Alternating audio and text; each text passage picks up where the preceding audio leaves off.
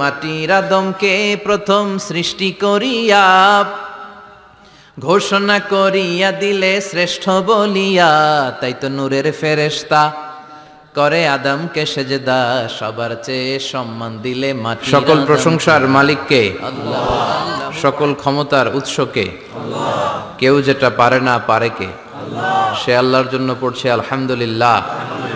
আওয়াজ করে সবাই পড়েন রব্বানা লাকাল হামদ হামদান কাসীরান তাইয়িবান মুবারাকান ফীহি ইয়া রাব্বি লাকাল হামদু কামা ইয়ানবাগি লিজালালি ওয়াজহিকা ওয়া আযীমি সুলতানিকা লাকাল হামদু বিল ঈমান লাকাল হামদু বিল ইসলাম লাকাল হামদু বিল কুরআন।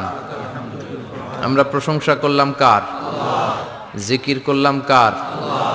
সব সময় প্রশংসা করতে হবে কার? আল্লাহ। প্রশংসা করলে খুশি হয় কে? আল্লাহ। আল্লাহর প্রশংসা করলে আল্লাহ খুশি হয়ে যায়, ঠিক কি না? আর শয়তান বেজার হয়ে যায়। আমরা কার খুশি চাই? আল্লাহ নাকি শয়তানের? শয়তান যত কষ্ট পায় তত আমরা খুশি। কথা বলেন। শয়তান এই পৃথিবীতে সবচেয়ে বেশি মাজলুল হয়েছিল, অপদস্থ অপমানিত হয়েছিল দুইটা দিনে। এক হচ্ছে বদরের দিনে সে সবচেয়ে বেশি অপমানিত হয়েছিল। বদরের ময়দানে যখন আকাশ থেকে ফেরেশতা বাহিনী মুসলমানদের সাপোর্ট করার জন্য একে একে নামছিল, তখন শয়তান নিজেকে সবচেয়ে বেশি অপমান বোধ করছিল। আর দ্বিতীয়ত শয়তান সবচেয়ে বেশি লাঞ্ছিত হয় যখন আরাফাতের ময়দানে আল্লাহ তাআলা লক্ষ লক্ষ বান্দাকে ক্ষমার ঘোষণা দেয়। সুবহানাল্লাহ কইবেন না? খায়রু আইয়ামিল আরদ, পৃথিবীর সবচাইতে শ্রেষ্ঠ দিন কোন দিন? আরাফার দিন। এই দিনে বান্দা কেঁদে কেঁদে আল্লাহর কাছে নিজের সবগুলো গুনাহ খাতার কথা ঘোষণা দেয় যে আল্লাহ আমি পাপী, আমার চেয়ে বড় পাপী নাই, এই পাপ ওই পাপ আমরা করেছি, একটার পর একটা পাপের ঘোষণা দেয়। আর আল্লাহ এত খুশি হতে থাকে, সব শেষে আরাফার দিনের সূর্য ডোবার আগেই আল্লাহ আরাফার ময়দানের হাজীদেরকে মাফ করার ঘোষণা দিয়ে দেয়। এই দুই দিন শয়তান নিজেকে সবচেয়ে বেশি অপমানিত ফিল করে, অপদস্থ ফিল করে। অনুরূপভাবে 365 দিনের প্রতিদিনই বান্দা যখন আল্লাহর কাছে ক্ষমা চায় আল্লাহ তখন খুশি হয়ে যায়। সুবহানাল্লাহ পড়েন। আর শয়তান নারাজ হয়ে যায়। আমাদের মিশন হচ্ছে আমরা আল্লাহরে খুশি করতে চাই, আর শয়তানের বিরুদ্ধে আমাদের অবস্থান। চিল্লায় বলেন ঠিক কিনা? এজন্য সব সময় প্রশংসা করব কার? শুকর গুজার হব আল্লাহর জন্য, ঠিক কিনা? বিশ্বনবী বলতেন আল্লাহুম্মা জাআলনি সাবুরা ওয়া জাআলনি শাকুরা ওয়া জাআলনি ফি আইনি সগীরা ওয়া ফি আয়ুনিন নাসি কাবীরা। হে আল্লাহ, আপনি আমাদের ধৈর্যশীল বানান। আমাদের ধৈর্য নাই, অল্পে আমরা অস্থির, আছে না নাই? এই দেশের মানুষ খুব বেশি অস্থির, বাংলাদেশের মানুষ খুব বেশি অস্থির। আমি পৃথিবীর অনেক দেশে ঘুরেছি, সেখানে দেখেছি মানুষজন খুব ধীরস্থিরভাবে কাজ করতে পছন্দ করে। সুপার শপে যদি কিনতে যায়, দে maintain the Q in super shop. Super শপে লম্বা লাইন, সবাই যে ওখানে ভদ্রভাবে দাঁড়ায়, একজনের পর একজন যাবে। টিকিট কাটতে যাবে, লম্বা লাইন, একজনের পর একজন দাঁড়ায়, একজন যাবে আরেকজন। তো ওখানে যদি কোনো বাঙালি থাকে তখন দেখা যায় তার অস্থিরতা। কেন সামনে এত লাইন, এত সময় লাগে কেন, আমি কখন পাবো, আমার কি হবে? অস্থিরতা আছে না নাই? মানে সে পারে না সামনে সবাইকে ডিঙ্গিয়ে আগে যে টাকা পে করবে, আগে যে টিকিট কাটবে। এই অস্থিরতা আমাদের কমাইতে হবে, ধৈর্যশীল হতে হবে। গোটা বিশ্বব্যাপী আমাদের এই বাংলাদেশের মানুষের এই বদনাম যে আমরা অস্থির প্রকৃতির, আমরা ঠান্ডা মাথায় ভাবি না। ঠান্ডা মাথায় ভাবতে হবে, ধৈর্যশীল হতে হবে। ইন্নামা সবরু ইনদা সাদামাতিল উলা। বিষ্ণু বলেছেন বিপদের প্রথম ধাক্কায় যে সবর ধারণ করতে পারে সেই তো সবুর। এজন্য বিষ্ণু দোয়া করতেন আল্লাহুম্মা জাআলনি সাবুরা, আল্লাহ আপনি আমাকে ধৈর্যশীল বানান। ওয়া জাআলনি শাকুরা, আপনি আমার শুকর গুজার বান্দা বানান। বিশ্বনবীর চেয়ে ধৈর্যশীল, বিশ্বনবীর চেয়ে শুকর গুজার পৃথিবীর কেউ আছে? কথা বলেন। এমন তাবৎ কোনো অত্যাচার নাই যে অত্যাচার বিশ্বনবীর উপর করা হয় নাই। বিশ্বনবী মক্কার জামিনে যখন দাওয়াত দিতে লাগলেন, ওনারে পাগল বলা হতো তুমি পাগল, বলা হতো মুহাম্মদ একটা কবি, বলা হতো মুহাম্মদ হচ্ছে গণক। বিশ্বনবী যখন রুকু দিতেন, সিজদায় চলে যেতেন, উটের পচা নারী ভুরি এনে বিশ্বনবীর কাঁধে ফেলে রাখা হতো। বিশ্বনবীর গলার মধ্যে রশি ধরে টান দেয়া হতো, কয়েকবার বিশ্বনবীর এই ঘাড়ের এই চামড়া ছিঁড়ে গিয়েছে, একবার চাদর টান দেওয়ার কারণে, আরেকবার রশি টান দেওয়ার কারণে। বিশ্বনবী কিছুই বলেন নাই, ক্ষমা করে দিয়েছেন।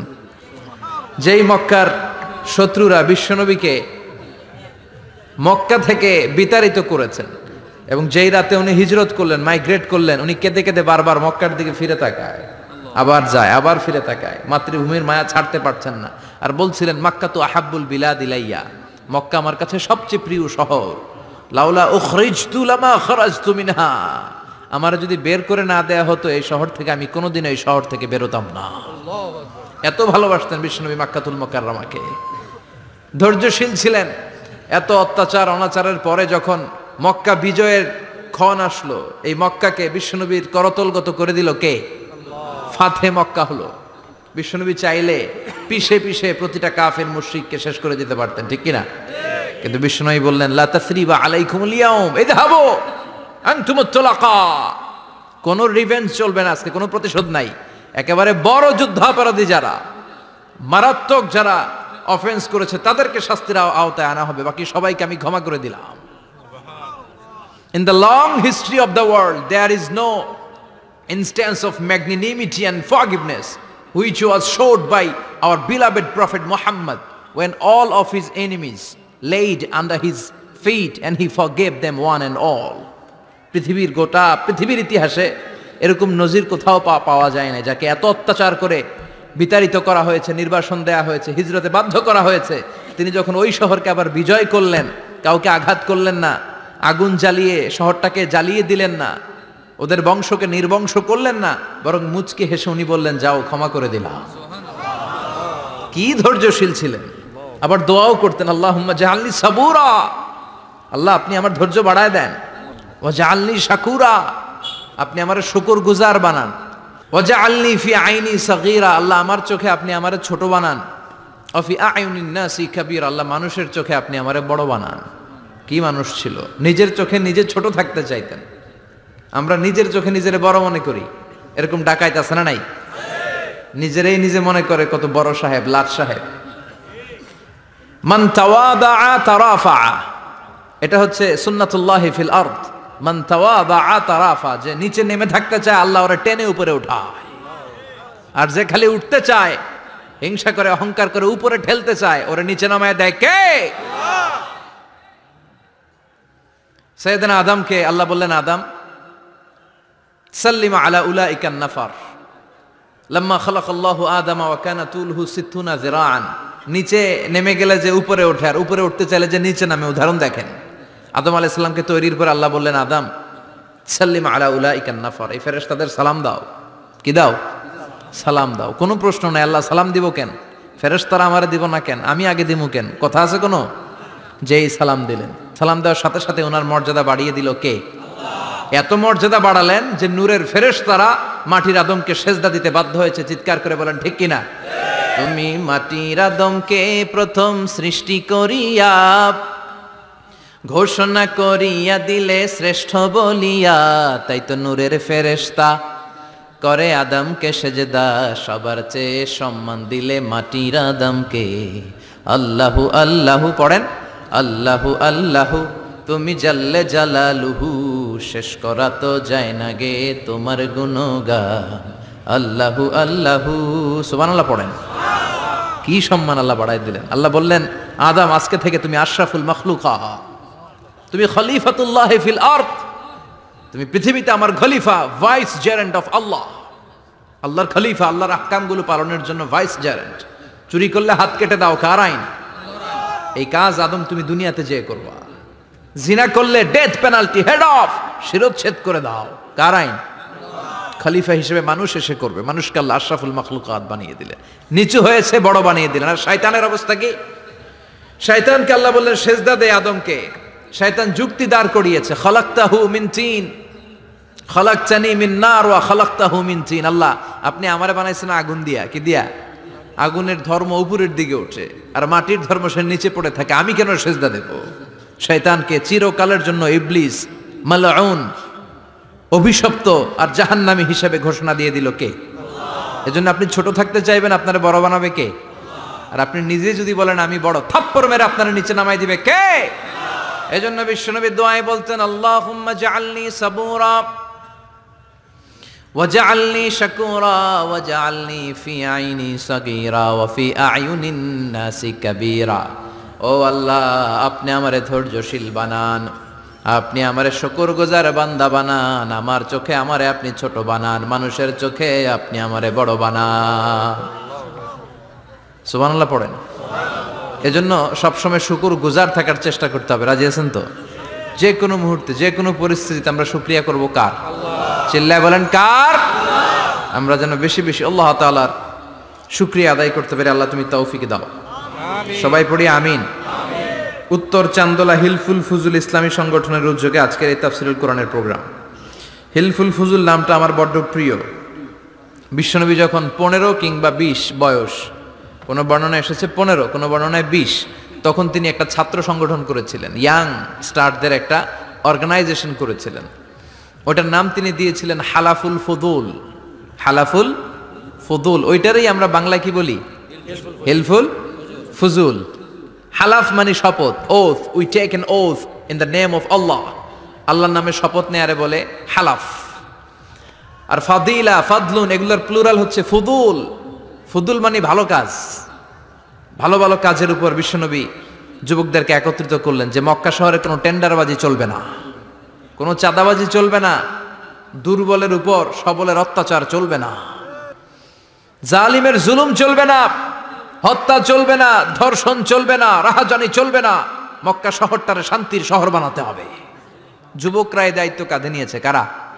মুরব্বীরা না, যুবকরা। যুবকদের আছে প্রাণ ঢালা উচ্ছ্বাস, অনেক শক্তি। এজন্য যুবকদেরকে ভালো কাজে আসতে হবে। যুবকরা চাইলে এই দেশের চেহারা পাল্টে দিতে পারে। এদেশে যুবক ভোটার আছে কয়জন জানেন? নতুন করে যুবক ভোটার হয়েছে 2 কোটি। কয় কোটি? 2 কোটি না? Can you imagine that? কল্পনা করতে পারেন? They can change Bangladesh, they can change the face of Bangladesh. তারা 56,000 বর্গ মাইলের এই বাংলাদেশের চেহারা পাল্টে দিতে পারে। তাদের অনেক শক্তি। এই জন্য যুবকদের এই শক্তি কাজে লাগাতে হবে। ফেন্সিডিল, গাঁজা, ইয়াবা, হিন্দি সিনেমা, এগুলোর পিছনে দৌড়ানো যাবে, পর্নোগ্রাফির পিছনে ছোটা যাবে। যুবক বয়সে ভয় করতে হবে কারে? চিল্লায় বলেন কাকে? আল্লাহ আমার যুবক ভাইদেরকে তুমি তৌফিক দাও। বিশ্বনবী এই হালাফুল ফুদুল তিনি গঠন করলেন মক্কাতুল মুকাররমাতে। পুরো মক্কা শহরটা শান্তির শহর হয়ে গেল। সুবহানাল্লাহ।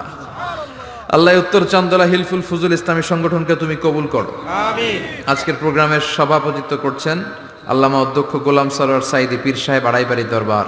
পীর সাহেবদের মুখ হুঙ্কার দেখা যায়, কথা কন। এরা থাকে খানকায়, এদের পেট থাকে বড়। সবার কথা বলছি না, বেশিরভাগ কথা বলেন। এই ভণ্ডামি এই দেশে আছে না নাই? দোদেল বান্দা কালমা চোরে, না পায় শ্মশান না পায় ঘোরে, দিন থাকিতে আয়রে পথে ছাইড়া দে ভণ্ডামি। ভণ্ডামি ভণ্ডামি ভণ্ডামি, ছাইড়া দে ভণ্ডামি। আছে না নাই? নামাজ কালাম পড়ে না, ইবলিশ শয়তানের নানা। আছে না? নামাজ নাই, রোজা নাই, নাচানাচি, নাচ গান, গোসল করে না, সারা বছরে করে একবার, ওই গোসলের পানি মুরিদরা খেয়ে ফেলায়। আছে না নাই? নামাজ রোজা করে না, ইবলিশ শয়তানের নানা, ধর্মের একখান খুঁটি ধইরা কয়দিন করবা হয়রানি।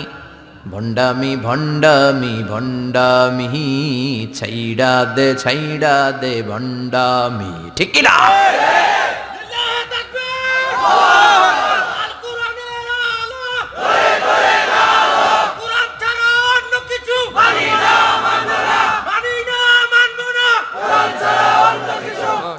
এদেশে এই পাক ভারতে ইসলাম প্রচারে ওলিয়া উলিয়াদের, পীর মাশায়েখদের অবদানের কোনো শেষ নাই। কিন্তু চিন্তা হবে, কষ্টি পাথর দিয়ে যাচাই করে নিতে হবে। কারণ এই পীরের আদলে অনেক ভণ্ড এই বাংলার জমিন আছে না নাই? এই ভণ্ডদের সাথে আমাদের কোনো সম্পর্ক নাই। আল্লাহ আজকের সভাপতিকে তুমি কবুল করো। মিজানুর রহমান আতিকি আমার আগে আলোচনা করেছে, আল্লাহ তাকেও তুমি কবুল করো। সালাত নিয়ে কথা বলতেছিলেন। সালাত আউয়ালু মা ইউহাসাবু বিহিল আবদু ইয়াউমাল কিয়ামাতি আস-সালাহ। কিয়ামতের দিন সর্বপ্রথম হিসেব নেওয়া হবে নামাজের। সালাতের। সালাত চিনেন তো? কুরবানির গোশত খাওয়ার মাঝখানে যেটা খায় ওইটা, হ্যাঁ, এটারে বাংলায় আমরা নামাজ বলি। কি বলি? নামাজ। বিশ্বনবী ইন্তেকাল করবেন, রুহু বের হয়ে যাচ্ছে, 2-3টা শব্দ বললেন, এর মধ্যে একটা ছিল সালাত। আর সালাত, উম্মতেরা নামাজ, নামাজ, নামাজ ছেড়ে দিও না। ওমা মালাকাত আইমানুহুম। মানুষ ইন্তেকালের আগে শ্বাস বের হয়ে যাচ্ছে, রুহু চলে যাচ্ছে, ওই মুহূর্তে কি জরুরি কথা বলে নাকি ফালতু কথা বলে? সবচেয়ে জরুরি কথাটাই তখন সে বলে যায়, ঠিক কিনা? কথা বলেন। বিষ্ণু বলেছিলেন নামাজ। ওমরে ফারুক, ওনার কাছে আবু লুলু আল মাজুসি, এক অগ্নি উপাসক এসে বিচার দিল, ইয়া ওমর আল ফারুক, আমার মনিবের নাম হচ্ছে মুগীরা ইবনে শুবা, সে প্রতিদিন 4 দিরহাম করে আমার কাছে চার্জ করে। এত টাকা চার্জ করে কেন? উনি জিজ্ঞেস করলেন, তুমি কি কাম পারো? আমি খঞ্জর বানাইতে পারি। খঞ্জর চিনেন? ছোট্ট ছুরি, আরবরা পকেটে রাখে। ওমানের সুলতান কাবুসের ছবি দেখবেন, এখানে একটা খঞ্জর আছে। আমি খঞ্জর বানাইতে পারি। খঞ্জর বানাতে পারো? মদিনায় তো কেউ বানাতে পারে না, তুমি খঞ্জর বানাইতে পারো? তুমি তো অনেক টাকার মানুষ মিয়া, তোমার মনিব তো অল্প টাকায় চার্জ করছে, এটা দিতেই হবে। আবু লুলু কয়, ওমর তুমি সবার জন্য এত নরম, আমার জন্য গরম, তোমার আমি বুঝাবো। সে বাড়িতে যে একটা খঞ্জর বানালো, মাকবাদাতুহু ফি ওয়াসাতিহি, যে খঞ্জরের হ্যান্ডেল হচ্ছে মাঝখানে, 2 দিকে ধারালো ছুরি, এটার ধার দেয়। আর কয়, ওমর তোরে আমি বুঝাবো। প্রতিদিন ধার দেয়। সাইয়েদনা ওমরে ফারুক মসজিদে নববীর ইমাম, ওয়াকানু ইউসাল্লুনা বিগালাস, তখন ওনারা অন্ধকারে নামাজ পড়তেন আউয়াল ওয়াক্তে। আমরা তো দেরি করে পড়ি, সুন্নাহ অনুযায়ী আগে আগে পড়া ভালো। আপনি মসজিদুল হারামে গেলে দেখবেন যে কত আগে ফজর পড়ে, ফজরের 1-1.5 ঘন্টা পরে সূর্য ওঠে, ঠিক কিনা? তো সে একবার ছদ্মবেশে ফজরের সময় প্রথম কাতারে যে হাজির, আসলে কিন্তু মাজুসি, সূর্যের পূজা করে। খঞ্জরটা নিয়ে এসে দাঁড়ালেন। ওমরে ফারুক ফজরের সময় ঢুকলেন, বললেন আকিমিস সালাহ, একামত দাও। একামত দেয়া হলো। ওমরে ফারুক আল্লাহু আকবার বলে অন্ধকারে ফজরের সালাত শুরু করলেন। প্রথম রাকাত যখন পড়ে ফেললেন, রুকুতে যাবে, ইন দ্য মিন টাইম সে খঞ্জর বের করে ওমরে ফারুককে 3টা স্টেবিং করেছে। একটা নাভিতে মারার সাথে সাথে নাভিটা কেটে গেল, আর একটা এই পাশে পাজরে, আর একটা পেটের মাঝখানে, পেটও কেটে গেল। ওমরে ফারুক বললেন, কাতালানি আল কালব, এক কুকুর আমারে মেরে ফেলেছে। ওমরে ফারুককে পিছনে নিয়ে যাওয়া হলো। আব্দুর রহমান ইবনে আউফকে টেনে ইমামতির জায়গায় নেওয়া হলো। আর সে কাতারের মাঝখান দিয়ে খঞ্জর ঘুরাতে ঘুরাতে আগাতে লাগলো। ওর খঞ্জরের আঘাতে 7 থেকে 8 জন সাহাবী স্পট ডেথ, জায়গায় শেষ। ওমরে ফারুক বেহুশ। ওমরে ফারুক, ওনার মুখে দুধ দেয়, দুধ ওই নাভি দিয়ে বের হয়ে যায়। নাভিজ দেয়, নাভিজ পেট দিয়ে বের হয়ে যায়। রাষ্ট্রীয় চিকিৎসকরা বুঝতে পারলো উনি আর বাঁচবে না, বেহুশ। সবাই দাঁড়িয়ে আছে। কি হয় আমাদের আমিরুল মুমিনিনের? 10টি বছর তিনি অর্ধ পৃথিবীর শাসন করেছেন। উনার ভয়ে বাঘে মহিষে এক ঘাটে পানি খেত। হুশ ফেরার পরে ওমরে ফারুক বলে না, আমারে মারছে কে? আমার কি অবস্থা, বাঁচবো কিনা? আমার ছেলে আব্দুল্লাহ কোথায়? আব্দুর রহমান কোথায়? আমার বিবিরা কোথায়? কত সম্পদ আমার আছে, কোথায় গেলে ভালো চিকিৎসা পাওয়া যাবে? কিচ্ছু সে বলে না। হুশ ফিরার পরে ওমরে ফারুকের প্রথম প্রশ্নটা ছিল, আসল্লান্নাস, আসল্লান্নাস, আমার দায়িত্বে, আমার নেতৃত্বে যে ফজরের একটা নামাজ শুরু হয়েছিল, এটা কি ঠিক মতো শেষ হয়েছিল? আসল্লান্নাস, মানুষের নামাজটা পড়ছিল, 1 রাকাতের দায়িত্ব পালন করতে পেরেছে, এরপর হুশ নাই। বাকি 1 রাকাতের কি হয়েছে? মুসল্লিদের কি হয়েছে? সালাতটা ওয়াক্ত মতো হয়েছে কিনা? আসল্লান্নাস, এটা ছিল ওমরে ফারুকের প্রশ্ন। সুবহানাল্লাহ কইবেন না? তাহলে এই সালাতের গুরুত্ব আছে না নাই?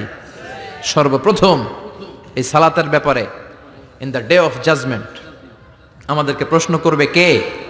সালাতে কায়েম করো, সালাতে কায়েম করো, হবে সম্মানী তুমি, হবে জান্নাতি তুমি, হবে সম্মানী তুমি, হবে জান্নাতি তুমি, দিবে কাল হাসরে শীতল ছায়া আরশে আজিম, রব্বিয়াল আলা, রব্বিয়াল আযীম, রব্বিয়াল আলা, রব্বিয়াল আযীম। সুবহানাল্লাহ পড়ে। এজন্য নামাজ, এই নামাজ যাতে মিস হয়ে না যায়। সব মিস হতে পারে, নামাজ মিস হতে পারে না। আল্লাহ তুমি বুঝার তৌফিক দান করো, আমিন। আসেন আমরা আল্লাহর নামে 3টা তাকবীর দেই। গলা ফাটিয়ে আমার সাথে সাথে পড়েন, আল্লাহু আকবার, আল্লাহু আকবার, আল্লাহু আকবার। আল্লাহ তুমি কবুল করো। আমি আপনাদের খেদমতে সূরাতু আত-তাহরিম থেকে ছোট্ট একটি আয়াতের অংশ তেলাওয়াত করেছি, যেখানে আল্লাহ তাআলা আমাদেরকে আহ্বান জানিয়েছে, ওহে বিশ্বাসীরা, পাপ হতে পারে, ভুল হতে পারে, অন্যায় হতে পারে, ওই অন্যায়ের উপর অটল থেকো না, আমার কাছে ফিরে আসো। কাম টু ইউর লর্ড, তোমার রবের দরবারে ফিরে আসো, ক্ষমার মতো ক্ষমা চাও, ক্ষমার মতো ক্ষমা চাইলে আমি সব ক্ষমা করে দেব। সুবহানাল্লাহ পড়েন। রব্বুল আলামিন বলেন, ইয়া আইয়ুহাল্লাযীনা আমানু তুবু ইলাল্লাহি তাওবাতান নাসুহা।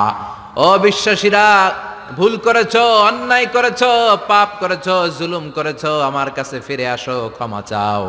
ক্ষমার মতো ক্ষমা চাইলে সব গুনাহ মাফ করে দিতে পারে কে?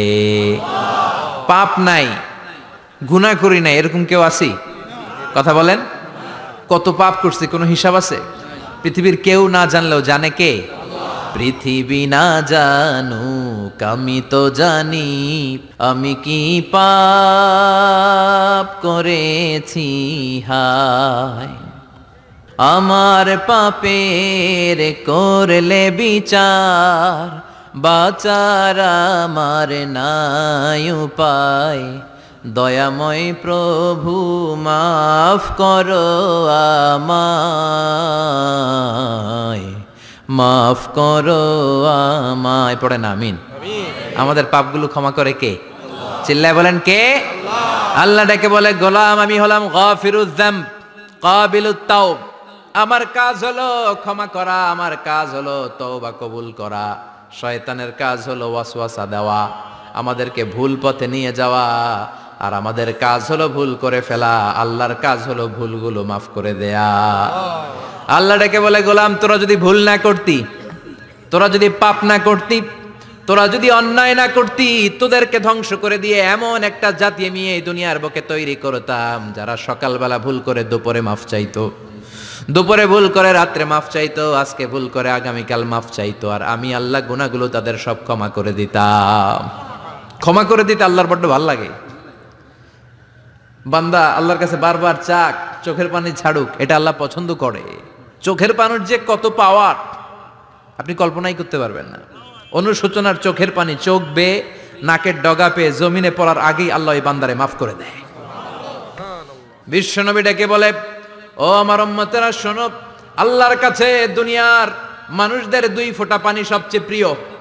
এক হলো জিহাদের ময়দানে রক্তের ফোঁটা, দুই হলো অনুতপ্ত বান্দার চোখের পানির ফোঁটা। কত ভুল আপনি করেছেন, কত অন্যায় আপনি করেছেন, কত পাপ আপনার হয়েছে, কত মিথ্যা আপনি বলেছেন, কয় ওয়াক্ত নামাজ ছেড়েছেন, কয় লাখ টাকা ঘুষ খেয়েছেন, কত যৌতুক আপনি খেয়েছেন, কত মিথ্যা আপনি বলেছেন। আপনার পাপ যত বড় হোক, যত বিশাল হোক, যত বেশি হোক, আল্লাহর দয়ার পরিসীমা তার চাইতেও বড়। আপনার পাপ, আপনার অন্যায়, আপনার জুলুমগুলো যদি হয় খালের পানির সমান, বিলের পানির সমান, আল্লাহর দয়া সাগরের পানির সমান। আপনার পাপ যদি হয় সাগরের পানির সমান, আল্লাহর দয়া মহাসাগরের পানির সমান। আপনার পাপ আর অন্যায় যদি হয় পাহাড়ের সমান, আল্লাহর দয়া আকাশের সমান। আপনার পাপ যদি হয় আকাশের সমান, আল্লাহর দয়া আরশের সমান। এজন্য আল্লাহ বললেন, ইয়া আইয়ুহাল্লাযীনা আমানু তুবু ইলাল্লাহি তাওবাতান নাসুহা। ও আমার গোলাম, তুই তোর নিজেরে যত বেশি ভালোবাসিস, তার চেয়েও আমি তোরে বেশি ভালোবাসি। তোর বাবা মা তোরে যত বেশি ভালোবাসে, তার চেয়েও আমাদেরকে বেশি ভালোবাসে কে? আল্লাহ বললেন, ভালোবাসারে তৈরি করার পরে আমি 100 টুকরা করলাম। চিল্লায় বলেন কয় টুকরা? 99 টুকরা ভালোবাসা আমি আল্লাহ নিজের মধ্যে রেখে দিলাম। 1 টুকরা ভালোবাসা গোটা বিশ্বের সবার মধ্যে আমি ভাগ করে দিলাম। 1 টুকরা ভালোবাসা পেয়ে আমাদের অবস্থা দেখছেন? আল্লাহ যদি 1 টুকরা না দিয়ে আমাকে 30 টুকরা দিত, কথা কন, 1 টুকরা না দিয়ে 80 টুকরা দিলে কি হইতো? কথা কয় না। 14 ফেব্রুয়ারি কবে? আজকে কত ফেব্রুয়ারি? আর কয়দিন? কথা কন। বিশ্ব ভালোবাসা।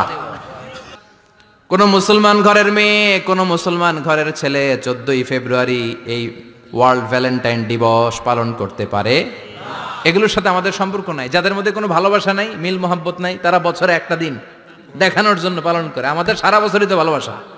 কথা কন, রাসূল আমার ভালোবাসা, রাসূল আমার আলো আশা, রাসূল আমার প্রেম বিরহের মূল আলোচনা, রাসূল আমার কাজে কর্মের অনুপ্রেরণা। ঠিক কিনা? আমার নবীর জন্য আমার ভালোবাসা আছে না নাই? আমার রবের জন্য আমার ভালোবাসা আছে না নাই? আমার মা বাবার জন্য ভালোবাসা আছে না নাই? সবার জন্য সবার ভালোবাসা আছে না নাই? আমগো দিবস লাগবো কেন? আজকেও তো আমগো ভালোবাসা দিবস। কথা কন, যদি এখন দিবস না রজনী, আজকে তো আমাদের চান্দোলাতে ভালোবাসা রজনী। কথা কন, প্রতি মুহূর্তে আমাদের ভালোবাসা। এজন্য আমাদের ডেট পালন করা লাগে না, আমরা সব সময় সবারই ভালোবাসি। চিল্লায় বলেন ঠিক কিনা? এজন্য আল্লাহ ডেকে বললেন, গোলাম আমি যে তোদের কত ভালোবাসি তোর ধারণা নাই। চোখের পানি ছাড়, গুনার কথা স্মরণ কর, তওবা কর। তওবার মতো তওবা করলে সব গুনাহ মাফ করে দিতে পারে কে? আল্লাহ। বিশ্বনবী বলে আমার কোনো গুনাহ নাই, তারপরেও প্রতিদিন 70 বারেরও বেশি আমি তওবা করি। আল্লাহে ইন্নী আস্তাগফিরুল্লাহ ওয়া আতুবু ইলাইহি আকসার মিন 70 মাররা। Could you imagine that? কল্পনা করছেন কোনদিন যে নবীর গুনাহ নাই, ওই নবী তওবা পড়ে প্রতিদিন 70 বার। আকসার 70 বারেরও বেশি। আমার পড়া দরকার কয়বার? আপনার পড়া দরকার কয়বার? বিশ্বনবী 70 বারের বেশি বললে আমাদের পড়া দরকার কয়বার? আর আমরা প্রতিদিন পড়ি কয়বার? কথা কন। আমাদের ভুল হবে, ভুল হতে সমস্যা নাই, ভুল হওয়াই মানুষের স্বভাব, কিন্তু ভুল হওয়ার পরে ভুলের উপর অটল থাকা যাবে না। শয়তান আর মানুষের মধ্যে এই মৌলিক পার্থক্য। শয়তান ভুল করে ভুলের উপরই আছে, ঠিক কিনা? ক্ষমা চায় নাই, কিন্তু আমরা সকালে ভুল করলে দুপুরে মাপ চাই কার কাছে? 19 সালে ভুল করলে 20 সালে মাপ চাই কার কাছে? মৃত্যুর আগ পর্যন্ত আমরা ক্ষমা চাইলে ক্ষমা করে দিবে কে? সব সময় 24/7 তওবার দরজা খোলা, দুইটা সময় ছাড়া। ভালো করে মনে রাখবেন, মুখস্থ ঠোঁটস্থ যেন থাকে। দুইটার সময় তওবা কবুল হয় না। চিৎকার করে বলেন কয় সময়? এক হলো বাদাল গরগরা, গরগরানি যখন আসে, মালাকুল মাউত যখন চলে আসে, মালাকুল মাউতরে যখন দেখে ফেলবেন তখন তওবা কবুল হবে নাকি? কথা কন। ফেরাউনের নাম শুনছেন? ওরা যখন আল্লাহ লোহিত সাগরে ডুবাইয়া পানি খাওয়াইতে লাগলো, পানি খাইতে খাইতে পেটটা হয়েছে এত বড়, আর পানি খাইতে পারেন। এরপর হাত তুলে কয় আনা মিনাল মুসলিমিন। কোরআনের আয়াত, আনা মিনাল, হাত তুলে কয় আমি মুসলমান। ফেরাউন নাই বলে মুসলমান, আমরা যাবো কই? কথা কহ। ফেরাউন হাত তুলে কয় আনা মিনাল মুসলিমিন। আল্লাহ কয় টাইম ইজ আপ, দেরি করছস। অনেক সময় দিলাম, অনেক সুস্থ রেখেছি, ক্ষমতা দিয়েছি, দাপট দিয়েছি, তখন যদি ঘাটটা নত করে, মাথাটা নত করে একবার ক্ষমা চাইতি, ফেরাউন তোরেও ক্ষমা করে দিতাম। কিন্তু সময় শেষ হওয়ার পরে আমি মুসলমানদের অন্তর্ভুক্ত বললে কোনো লাভ হবে নাকি? আল্লাহ বলল সময় নাই, সময় শেষ। কারণ মুসা আলাইহিস সালামের চাচাতো ভাই অনেক দাওয়াত দিল, যাকাত দে। কারণকে যাকাত দিব না, এই সম্পদ আমি কামাইছি, আল্লাহ দেয় নাই। মুসা আলাইহিস সালাম বললেন তাহলে আযাবের অপেক্ষা কর। আযাব চলে আসলো। আল্লাহ বলেন মুসা সেফ জোনে যাও, সরো, এখনই আযাব। ফাখাসাফনা বিহি ওয়া বিদারিহিল আরদ, পুরো ফাইয়ুমের জমিনটার আল্লাহ কাঁপিয়ে দিলেন, আর কারুনকে সহ পুরো সম্পত্তি তার জামিনের ভিতরে দাবিয়ে দিলেন। হাঁটু পর্যন্ত কারুন দেবে যায়, ভাবছে উঠে যাবে। কোমর পর্যন্ত দেবে যায়, ভাবছে উঠে যাবে। গলা পর্যন্ত যখন দেবে যায় আর সুযোগ নাই। কয় মুসা আমার সব সম্পত্তি তোরে আর তোর আল্লাহরে দিয়ে দিলাম, আমারে বাঁচা, আমারে সব সম্পত্তি তোর আর তোর আল্লাহর, আমারে খালি বাঁচা, চাচা আপন প্রাণ। আল্লাহ বলে সময় শেষ। তার মানে বাদাল গরগরা তওবা কিন্তু আর কবুল হয় না। এই হলো একটা। নাম্বার 2, বাদা তুলুই শামস মিন মাগরিবিহা, প্রতিদিন চাঁদোলাতে সূর্য কোন দিক দিয়ে ওঠে? কথা কয় না? পূর্ব দিকে। কিয়ামতের আগ দিয়ে সূর্য আর পূর্ব দিকে উঠবে না, পশ্চিম দিক থেকে উঠবে। যেদিন প্রভাতে পশ্চিম দিক থেকে সূর্য উঠবে, ওই দিন থেকে তওবার দরজাটারে বন্ধ করে দিবে কে? আল্লাহ। তার আগ মুহূর্ত পর্যন্ত জীবনে যত গুনাহ করেছি, অন্যায় করেছি, চোখের পানি ছেড়ে ক্ষমা চাইলে ক্ষমা করবে কে? শয়তান আল্লাহরে চ্যালেঞ্জ দিছে, আল্লাহ তুমি আমারে জাহান্নামে পাঠাবা, আমিও তোমার বান্দা করে লয়ে একসাথে জামাতে ঢুকমু। একা ঢুকবো না, একা যাব না, তোমার বান্দাদেরকে সবগুলারে জাহান্নামী বানায়া তারপরে ঢুকমু। তোমারে চ্যালেঞ্জ দিলাম, একটারও জান্নাতে ঢুকাইতে পারবা? আল্লাহকে তুই আমার চ্যালেঞ্জ দিলি, আমি তো সব রাজার বড় রাজা, মহারাজা, আমারে চ্যালেঞ্জ দেশ, এত সাহস পাইলি কই? তুই আজীবন ওয়াসওয়াসা দিয়ে পাপ কাজ করাবি, একদিন তাফসীর মাহফিলে এসে আমার বান্দা ক্ষমা চাবে, আমি মাফ করে দেবো, তুই কি করবি? আজীবন অন্যায় করবে, আজীবন পাপ করবে, জুলুম করবে, একদিন চোখের পানি ছেড়ে আমার কাছে কান্নার মতো কান্না করলে আমি সব গুনাহ মাফ করে দেব। এজন্য আল্লাহ বললেন, ইয়া আইয়ুহাল্লাযীনা আমানু তুবু ইলাল্লাহি তাওবাতান নাসুহা। ভুল করেছো, তওবা করো, মাফ করবে কে? আল্লাহ। সাইয়েদনা আদম আলাইহিস সালাম ভুল করলেন, দুনিয়ায় এসে শত শত বছর কাঁদলেন, কিন্তু ক্ষমা হয় না। আল্লাহরে বললেন, আল্লাহ কি করলে ক্ষমা পাবো বলো?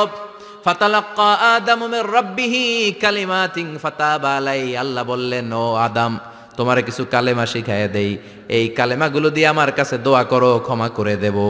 আল্লাহ শিখাইয়া দিলেন, ও আদম, দুই হাত তুলে চোখের পানি ছেড়ে আমার কাছে পড়ো, রব্বানা, পড়েন, রব্বানা যালামনা আনফুসানা ওয়া ইল্লাম তাগফির লানা ওয়া তারহামনা লানাকুনান্না মিনাল খাসিরিন। এটা শিখাই দিছিল আল্লাহ। আল্লাহ, আমি জুলুম করেছি, অন্যায় করেছি, ভুল করেছি, পাপ করেছি, তুমি যদি ক্ষমা না করো, ক্ষমা করার কেউ নাই, ঠিক কি না? আমরাও পাপ করলে এই দোয়াটা পড়ার দরকার আছে না নাই? পাঁচটা শর্ত সাপেক্ষে আমাদের তওবা কবুল করবে কে? আল্লাহ। তওবা কবুল হওয়ার কিছু শর্ত আছে, পাঁচটা। কয়টা? চিৎকার মেরে বলতে হবে, তওবা কবুল হওয়ার শর্ত কয়টা? এক নম্বরে হচ্ছে আল ইকরা, acknowledgement. You have to give the acknowledgement that you are the greatest sinner on earth. আপনাকে ঘোষণা দিতে হবে যে আপনি পৃথিবীর সবচেয়ে বড় পাপী। এক নম্বর শর্ত, আপনি বলেন যে আল্লাহ, আমার চেয়ে বড় পাপী নাই, আকাশের নিচে জমিনের উপরে আমি সবচেয়ে বড় পাপী, এমন কোনো পাপ নাই যেটা আমি করি নাই, ঠিক কিনা? এক নম্বরে পাপের ঘোষণা দেন। দুই নম্বরে আন-নাদাম, নাদাম মানে repentance. You have to B repentant for what you have done. আপনাকে অনুতপ্ত হতে হবে, চোখের পানি ছাড়তে হবে। আল্লাহ, আমি লজ্জিত, আল্লাহ আমি নাদান, আমি পিশাচ, আমারে মাফ করে দাও। তার মানে স্বীকার গেলেন কি অন্যায় করেছেন। দুই নম্বরে আপনি অনুতপ্ত হলেন। তিন নম্বরে স্টপ, যেই পাপ করতেছিলেন ওইটা থামান। Stop what you have done, যেটা করতেছিলেন আগে থামান। আপনি সুদ খাইছেন, অনুশোচনা আসলো, মাফও চাইতেছেন, আবার সুদও খাইতেছেন, হবে? আপনি ঘুষ খেয়েছেন, তওবা শুরু করলেন, আবার ঘুষও খেয়ে যাচ্ছেন, হবে? থামেন, স্টপ। তিনটা গেল। চার number, two hate what you have done, ঘৃণা করতে হবে, যে পাপটা করেছেন মন থেকে ওই পাপটাকে ঘৃণা করতে হবে। পাঁচ নাম্বার শর্ত হচ্ছে to determine that you never repeat this scene again in your life. আল্লাহর ওয়াদা দেন, কমিটমেন্ট দেন যে আল্লাহ, আমার জীবনে পারতপক্ষে এই পাপ জীবনেও করব না। চিৎকার করে বলেন ঠিক কিনা? তার মানে আপনি শিকার যান, তারপরে আপনি অনুতপ্ত হবেন, যে পাপ করেছেন থামিয়ে দিবেন, পাপটারে মন থেকে ঘৃণা করবেন, আর আল্লাহরে ওয়াদা দিবেন, আল্লাহ আর করব না। এই পাঁচটা শর্তের আলোকে তওবা করলে জীবনের সব গুনাহ মাফ করে দিবে কে? এজন্য আল্লাহ বললেন, ইয়া আইয়ুহাল্লাযীনা আমানু তুবু ইলাল্লাহি তাওবাতান নাসুহা। তওবার মতো তওবা করো, সব গুনাহ মাফ করতে পারে কে? তওবা করবেন তো? রাজি আছেন? কবে করবেন? এই মুহূর্তে তওবা করলাম, এই মুহূর্তে আল্লাহর কাছে ক্ষমা চাই, আল্লাহ জীবনের সব গুনাহ মাফ করে দাও। আমাদের দেশে তওবা করার জন্য হুজুর লাগে, কথা কন? পীর সাহেব হুজুর, বড় হুজুর, ছোট হুজুর, হাফেজ সাহেব লাগে না? হাফেজ সাহেব, ইমাম সাহেব, এদের ছাড়া নাকি তওবা হয় না। না, এটা ভুয়া কথা। আপনি অনুতপ্ত হন, আপনি চোখের পানি ছাড়েন, আপনি আপনার রবরে বলেন, ক্ষমা করে দিবে কে? ইমাম সাহেব আসতে হবে, শর্ত না। পীর সাহেব হুজুর এসে হুজুরের হাতে হাত রেখে তওবা পড়তে হবে, শর্ত না। আপনার রবরে ডেকে চোখের পানি ছেড়ে ক্ষমা চান, ক্ষমা করবে কে? আর প্রতিদিন শতবার পড়তে থাকবেন আস্তাগফিরুল্লাহ। আওয়াজ করে সবাই পড়েন আস্তাগফিরুল্লাহ, আরো জোরে পড়েন আস্তাগফিরুল্লাহ। বিশ্বনবী বলেন, মান লাজিমাল ইস্তিগফার জাআলাল্লাহু লাহু মিন কুল্লি দিকিন মাখরাজা। সব সময় ইস্তেগফারের সাথে যে লেগে থাকবে, রব্বুল আলামিন তারে পাঁচটা জিনিস দিবে। কয়টা? কথা কন, আরো জোরে সবাই বলেন, কয়টা? নাম্বার 1, জাআলাল্লাহু লাহু মিন কুল্লি দিকিন মাখরাজা। বিপদে পড়লে বিপদ থেকে উদ্ধার করবে কে? আল্লাহ। আমাদের তো কোনো বিপদ নাই না? আছে, আছে। কত বিপদ, হ্যাঁ? রাস্তাঘাটে দুর্ঘটনা হতে পারে, যে কোনো সময় ভূমিকম্পে পড়তে পারি, বজ্রপাত পড়তে পারে না, ঠেড়া বইরা মানুষ নাই, আছে না নাই? এই বিপদ আপদ থেকে আপনারা রক্ষা করবে কে? যদি আপনি ইস্তেগফারের সাথে আঠার মতো লেগে থাকেন। কিসের সাথে? কথা বলেন। ইস্তেগফারের সাথে লেগে থাকতে পারলে 1 নাম্বার হচ্ছে বিপদে পড়লে আপনারে মুক্ত করে দিবে কে? 2 নাম্বার ওমিন কুল্লি হাম্মিন ফারাজা, যে কোনো ধরনের টেনশন, হাইপার টেনশন থেকে বাঁচায় দিবে কে? আমাদের তো টেনশন মেনশন নাই না? আছে। লাইফ নিয়ে টেনশন, বাঁচার টেনশন, মরার টেনশন, ক্যারিয়ারের টেনশন, রাস্তাঘাটে যানজট এটার টেনশন, পুলিশের দৌড়ানি, র্যাবের দৌড়ানি, বাড়ির ভাড়া, গ্যাস বিল, বিদ্যুৎ বিল, ছেলে মেয়েদের লেখাপড়া, কত টেনশন। এই সব টেনশন থেকে আপনারে মুক্ত করে দিবে কে? 3 নম্বরে ওয়ারযুকহু মিন হাইসু লা ইয়াহতাসিব, এমন জায়গা থেকে আল্লাহ আপনার রিজিকের ব্যবস্থা করবে আপনি কল্পনাই করতে পারবেন না। সুবহানাল্লাহ পড়েন। 4 নম্বরে সবসময় ইস্তেগফার যদি পড়া হয় আল্লাহর কোনো আযাব ওই বান্দার উপরে আসে না। ওমা কানাল্লাহু মুআযযিবাহুম ওয়া হুম ইস্তাগফিরুন।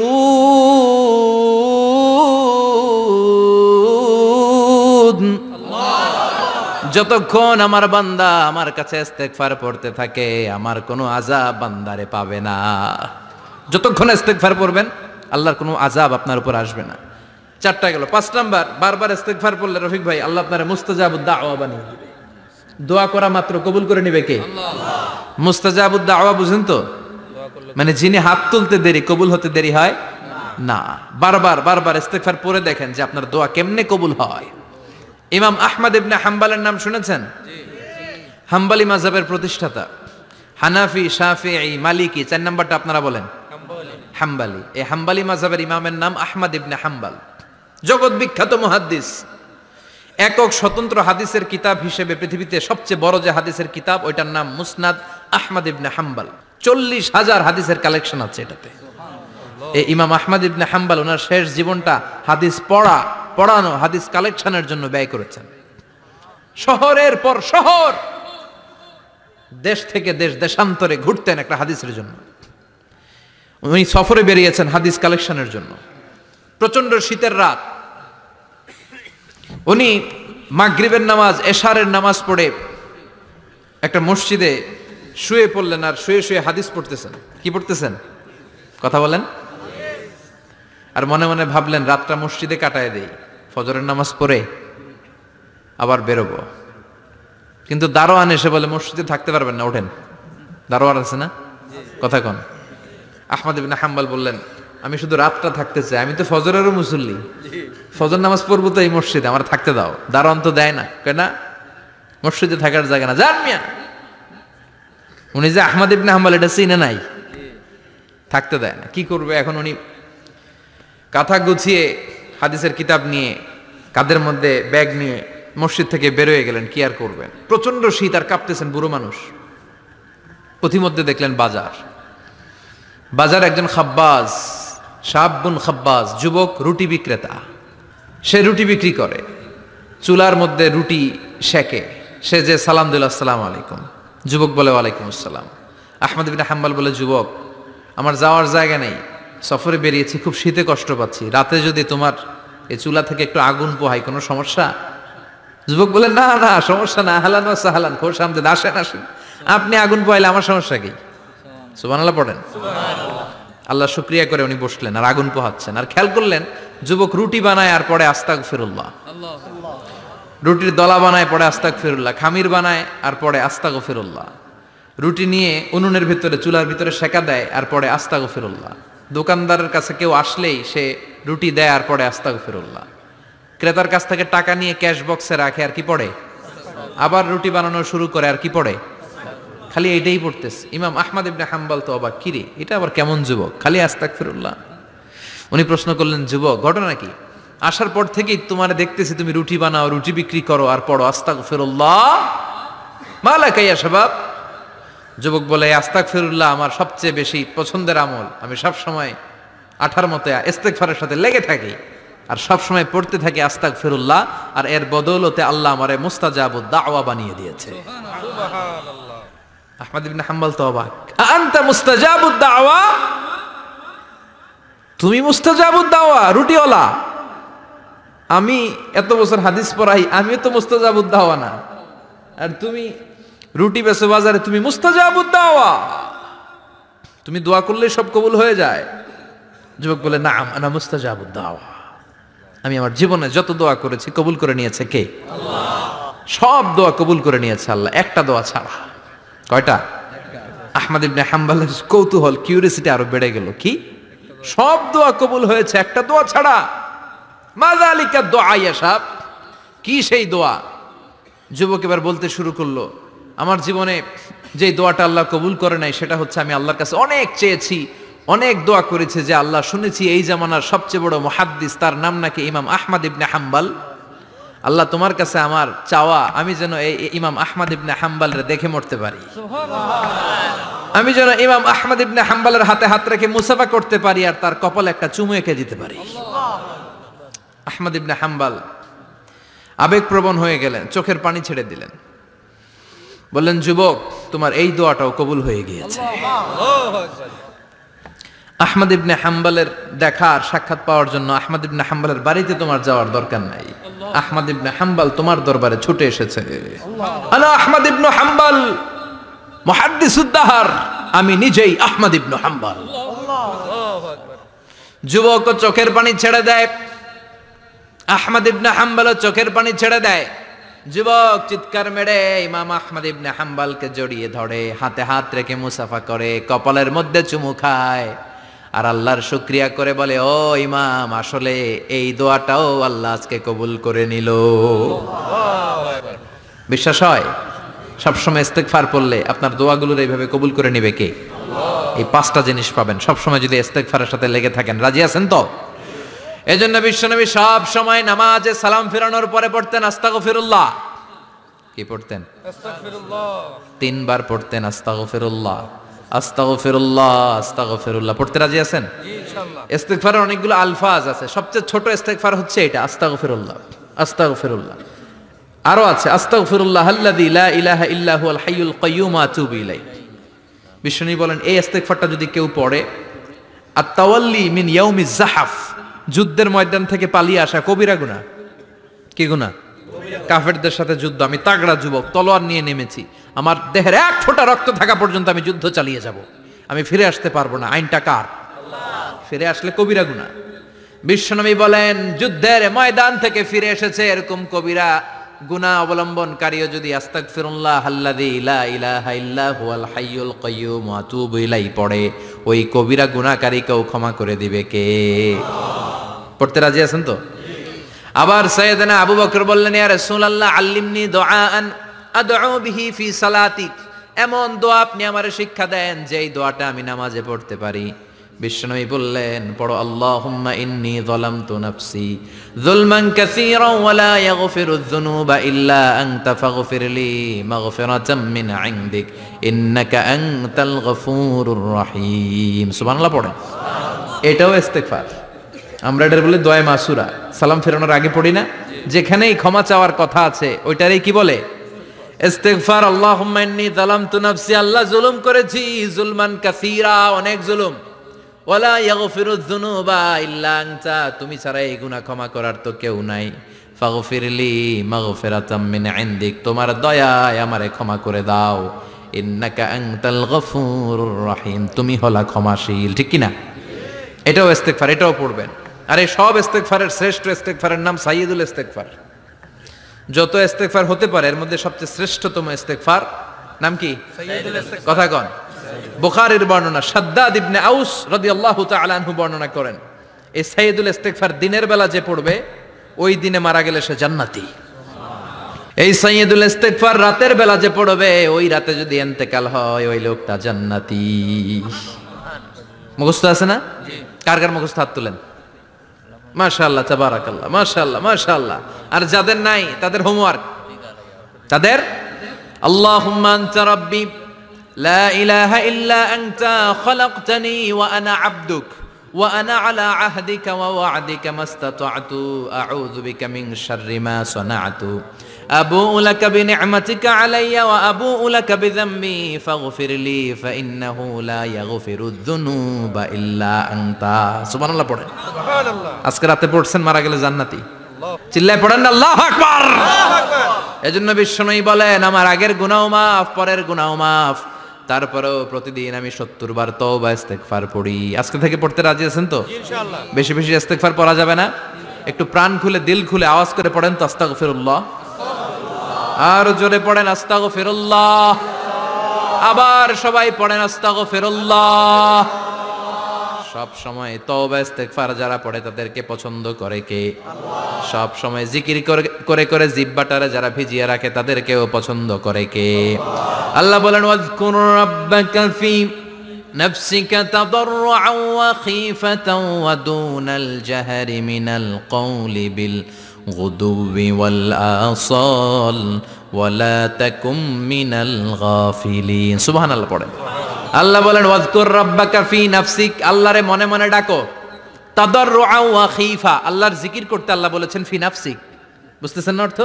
ফি নাফসিকা, মনে মনে আল্লাহর জিকিরটা করো। তাদাররুআন ওয়া খীফা, তাদাররুআন মানে বিনয়ের সাথে, with full of humility, submission and humbleness.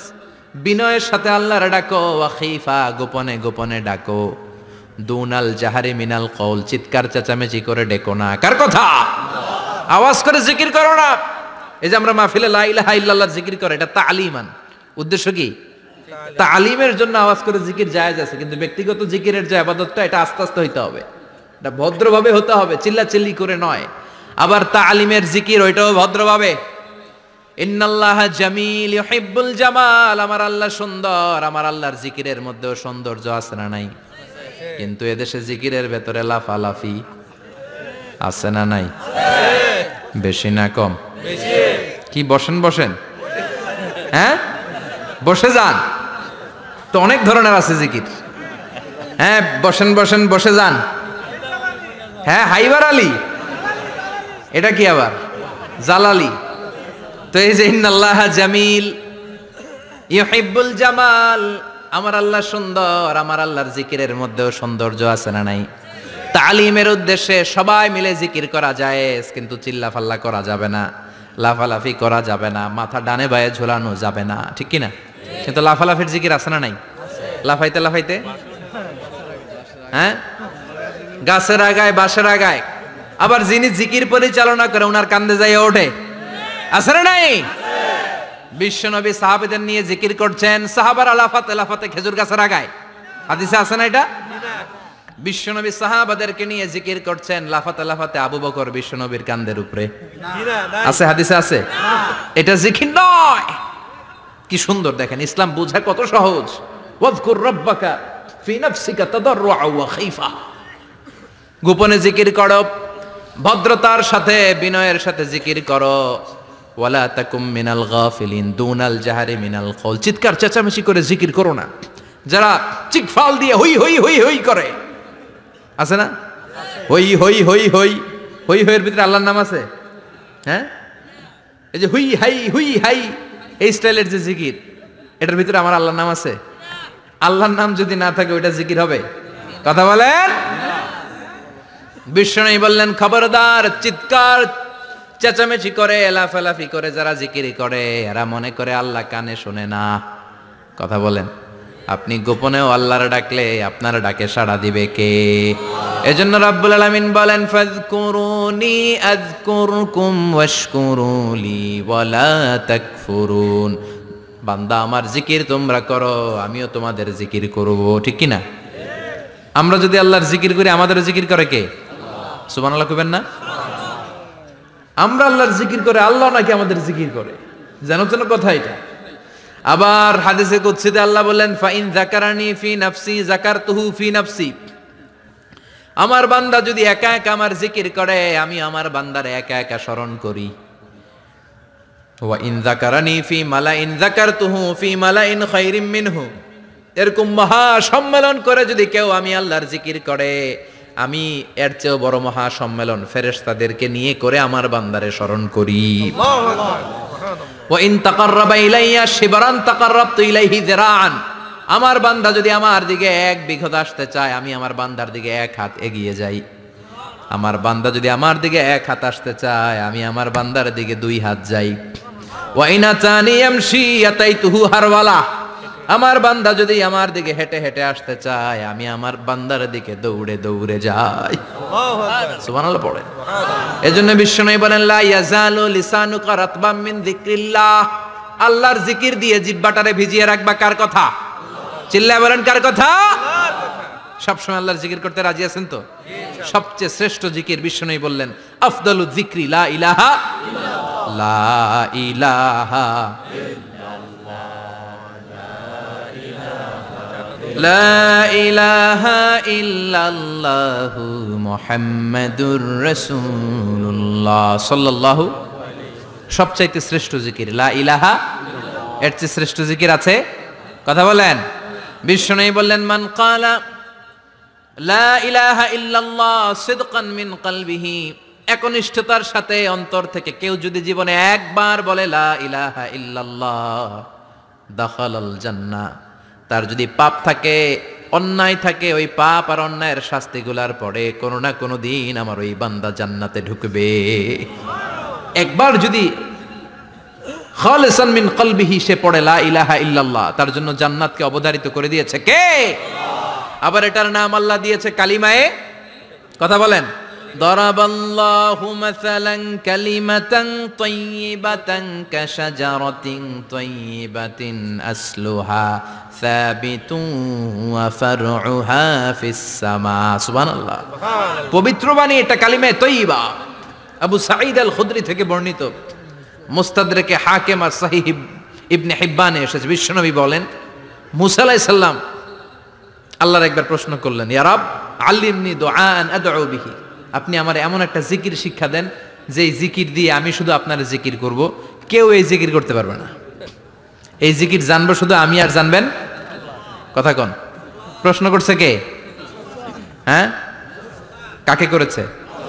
আল্লাহ এমন একটা জিকির শিখান যেই জিকির কেউ জানে না, আমি জানবো, আর ওই জিকির দিয়ে প্রাণ ভরে আপনারে ডাকবো। আল্লাহ বললেন, মুসা পড়ো লা ইলাহা লা ইলাহা ইল্লাল্লাহু মুহাম্মাদুর রাসূলুল্লাহ। মুসা আলাইহিস সালাম বললেন, আল্লাহ চাইলাম কি, কইলেন কি? লা ইলাহা তো জাতীয় জিকির, এটা তো আন্তর্জাতিক জিকির, এটা জানে না এমন কেউ নাই। এমনকি হিন্দু ভাইরাও জানে। কথা কন। আল্লাহ আমি তো চাইছিলাম এক্সক্লুসিভ, আমার জন্য স্পেশাল, এর চেয়ে সুন্দর আর কেউ জানবে না। এত সুন্দর একটা জিকির আপনি দিবেন, এটা আমি ডাকবো আপনারে আর আপনি শুনবেন। আল্লাহ বললেন, মুসা এর চেয়ে দামি আমার কাছে নাই। আল্লাহু আকবার। লাউ তাদউ লা ইলাহা ইল্লাল্লাহ ফি কাফা, লা ইলাহা রে যদি মুসা এক পাল্লায় রেখে দাও, ওয়াস সামাওয়াতু সাবউ ওয়াল আরদিন, 7 আকাশ 7 জমিন যদি আরেক পাল্লায় রেখে দাও, লা ইলাহা এক পাল্লায়, 7 আকাশ 7 জমিন আরেক পাল্লায় ওজন যদি দাও, লা রাজাহাত কাফাতু লা ইলাহা ইল্লাল্লাহ, মুসা দেখবা মুহূর্তের মধ্যে লা ইলাহা ইল্লাল্লাহর পাল্লা ভারী হয়ে গেছে। 7 আকাশ 7 জমিন এক পাল্লায়, শুধু লা ইলাহা ইল্লাল্লাহ আর এক পাল্লায়, মুহূর্তে লা ইলাহার পাল্লাটারে ভারী করে দিবে কে? এটা বিপ্লবী বাণী।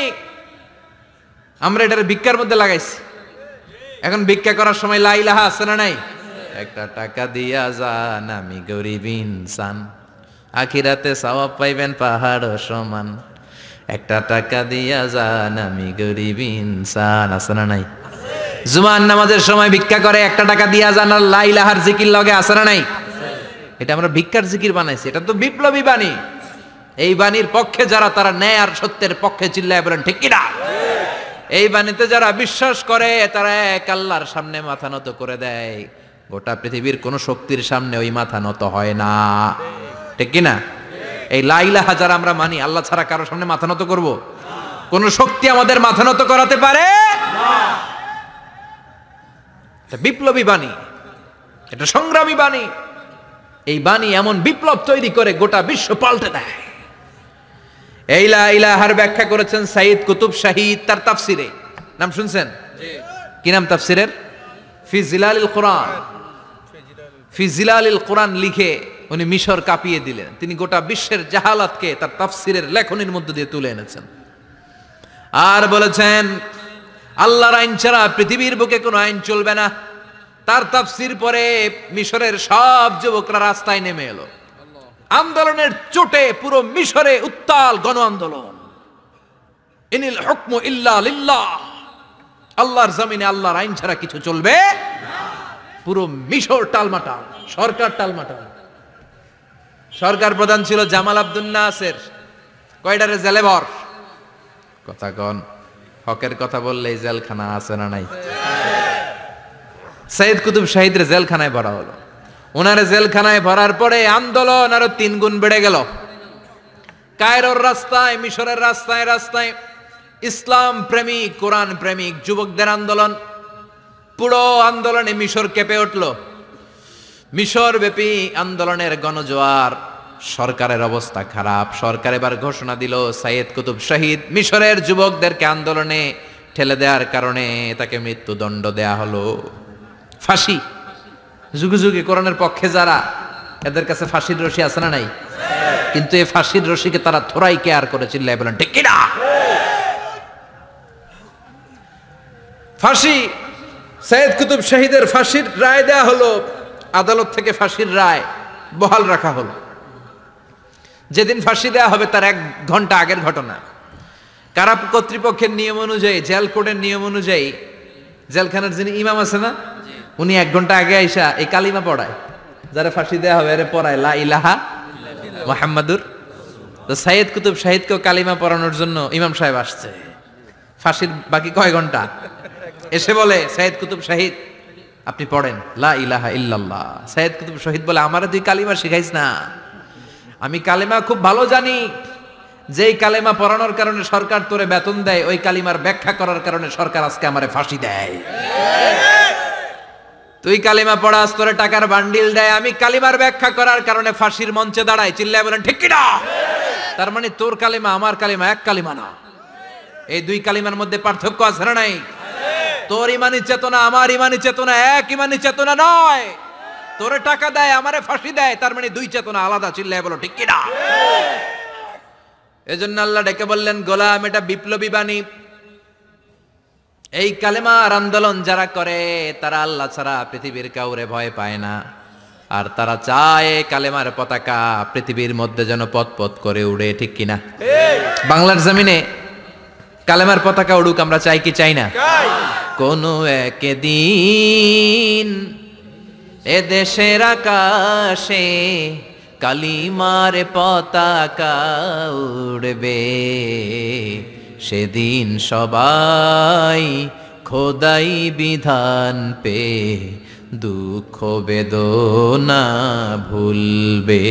কোনো একদিন এ দেশের আকাশে কালিমার পতাকা উড়বে, সেদিন সবাই খোদাই বিধান পে দুঃখ বেদনা ভুলবে। চিৎকার করে বলেন ঠিক কিনা?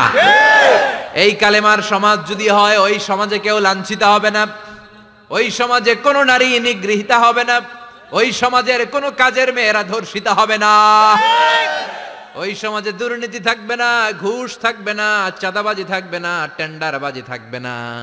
সমাজটারে শান্তি দিয়ে সমৃদ্ধ করে দিবে কে? এজন্য সব সময় জিকির করতে হবে একজনের। চিল্লায় বলেন তিনি কে? আল্লাহ। শ্রেষ্ঠ জিকির হচ্ছে লা ইলাহা ইল্লাল্লাহ। করতে রাজি আছেন? সব সময় জিকিরটা করতে রাজি আছেন? Every night and every day,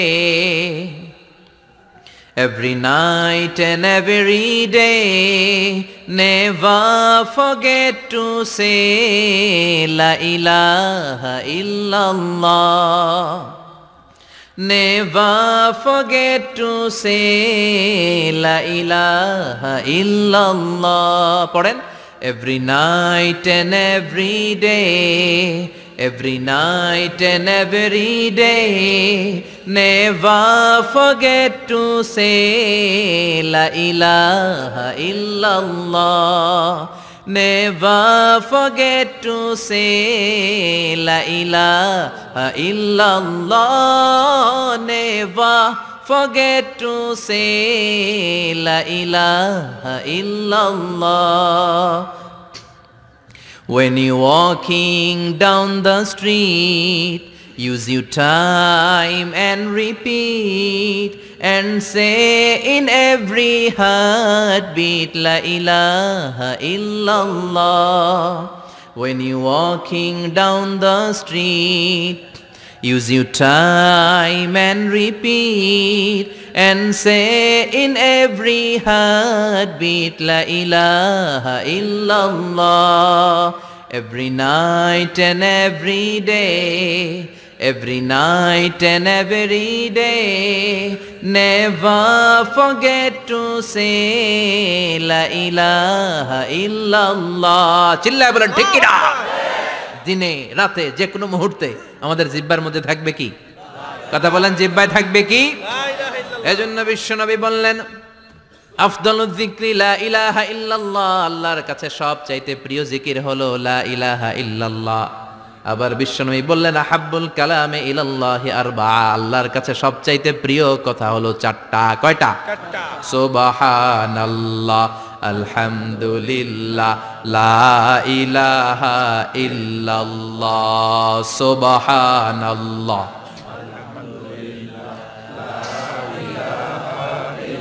লা ইলাহা ইল্লাল্লাহ, মুহাম্মাদুর রাসূলুল্লাহ। সুবহানাল্লাহ পড়েন। চারটা কথা আল্লাহর কাছে সবচেয়ে প্রিয়। একটা হচ্ছে সুবহানাল্লাহ, আরেকটা হচ্ছে আলহামদুলিল্লাহ, আরেকটা হচ্ছে লা ইলাহা ইল্লাল্লাহ, আরেকটা হচ্ছে আল্লাহু আকবার। এই যে শুরুতে তিনটা তাকবীর দিছি, এই তাকবীরটা আল্লাহর প্রিয় কথা যে চারটায়, চারটার মধ্যে একটা আছে না নাই? আওয়াজ করে পড়েন আল্লাহু আকবার। সবচেয়ে প্রিয় আল্লাহর কাছে এই চারটা কথা। লা ইয়াদুররুকা বিআইয়িহিন্না বাদাতা, বিষ্ণু বললেন এই চারটার যেটা দিয়ে শুরু করতে মন চায় করো, কোনো সমস্যা নাই। সুবহানাল্লাহ পড়েন। এজন্য ফরজ নামাজের পরে এই তাসবিহগুলো পড়বেন। আব্দুল্লাহ ইবনে আমর ইবনে আস তিনি বর্ণনা করেন, আমি বিশ্বনবীকে আঙ্গুলের গিরা দিয়ে এই তাসবিহগুলো পড়তে দেখেছি।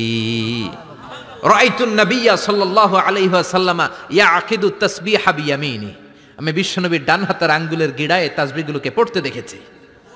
পড়তে রাজি আছেন? ডান হাত তোলেন, এই আঙ্গুলের করের মধ্যে এইভাবে রাখেন, এইভাবে রেখে নামাজের পরেই সুবহানাল্লাহ আলহামদুলিল্লাহ পড়তে রাজি আছেন? সুবহানাল্লাহ 33 বার, আলহামদুলিল্লাহ 33 বার, আল্লাহু আকবার 33 বার। পড়তে রাজি আছেন সবাই? আল্লাহ তুমি কবুল করো। ফরজ সালাতের পরে আমরা মুনাজাত দেওয়ার জন্য পাগল হয়ে যাই। আসসালামু আলাইকুম ওয়া রাহমাতুল্লাহ, আসসালামু আলাইকুম ওয়া রাহমাতুল্লাহ, আমিন ইয়া আরহামার রাহিমিন। আছে না নাই? চান্দলাই মনে হয় নাই, কিন্তু বিশ্বনবী সালাম ফিরানোর পরে সর্বপ্রথম যে আওয়াজটা করতেন সেটা হচ্ছে আল্লাহু আকবার। এরপর 3 বার পড়তেন আস্তাগফিরুল্লাহ, আস্তাগফিরুল্লাহ, আস্তাগফিরুল্লাহ। এরপর আয়াতুল কুরসি একবার। কয়বার? মান ক্বারা আয়াতুল কুরসি দুবুরা কুল্লি সালাতিন মাকতুবা লাম ইয়ামনাহু মিন দুখুলিল জান্নাতি ইল্লাল মাউত। প্রত্যেক ফরজ সালাতের পরে যে একবার আয়াতুল কুরসি পড়ে তার জান্নাতে ঢোকার ক্ষেত্রে আর কোনো বাধা থাকে না, একটা জিনিস ছাড়া, সেটা হচ্ছে মরণ। লোকটা মরে না তাই জান্নাতে যায় না, মরলেই জান্নাতি। আল্লাহু আকবার।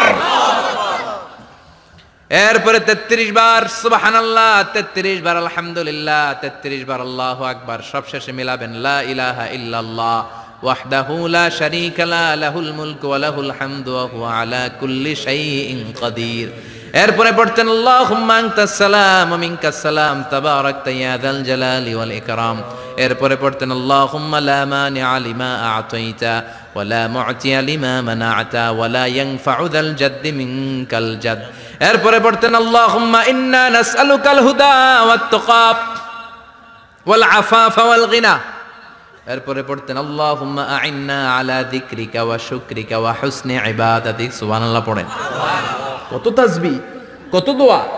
আবার ফজরের সময় পড়তেন আল্লাহুম্মা বিকা আসবাহনা ওয়া বিকা আমসাইনা ওয়া বিকা নাহইয়া ওয়া বিকা নামুতু ওয়া ইলাইকান নুশুর। সুবহানাল্লাহ বলেন।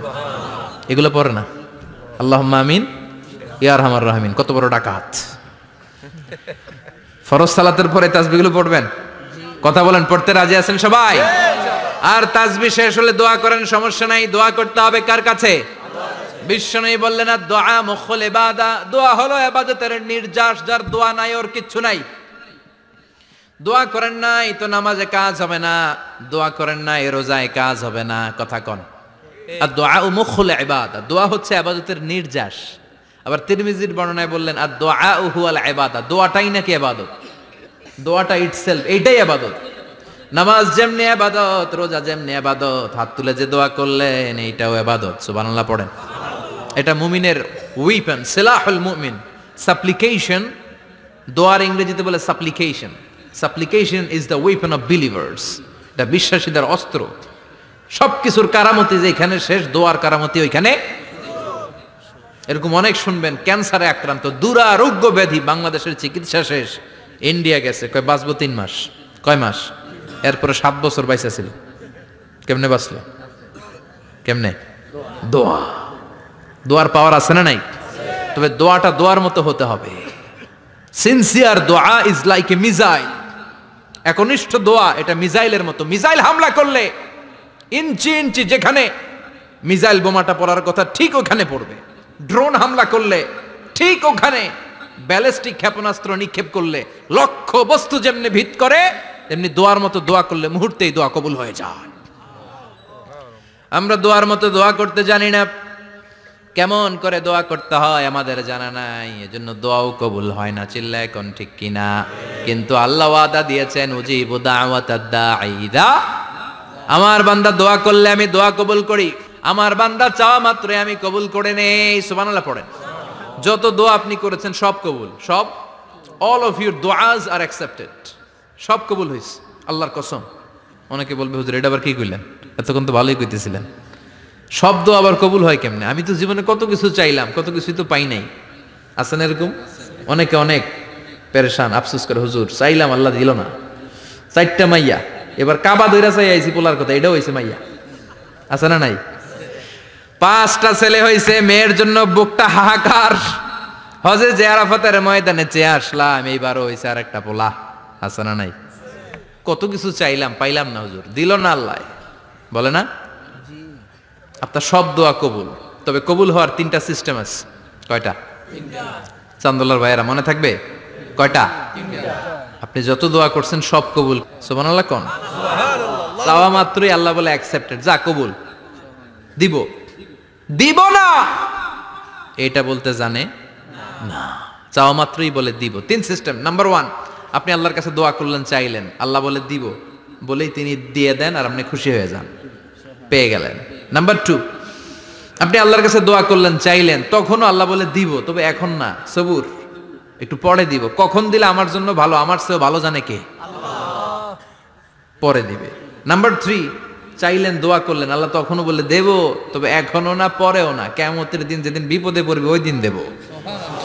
যেদিন তোর বাবা তোরে চিনবে না, তোর মা তোরে চিনবে না, বন্ধু বন্ধুরে চিনবে না, পীর সাহেব মুরিদরে চিনবে না, মুরিদ পীর সাহেবরে চিনবে না, ইমাম সাহেব মুসল্লিরে চিনবে না, মুসল্লি ইমাম সাহেবরে চিনবে না, কেউ কাউরে চিনবে না। ওই কঠিন দিনে তোরে আমি বাঁচাইয়া দেব।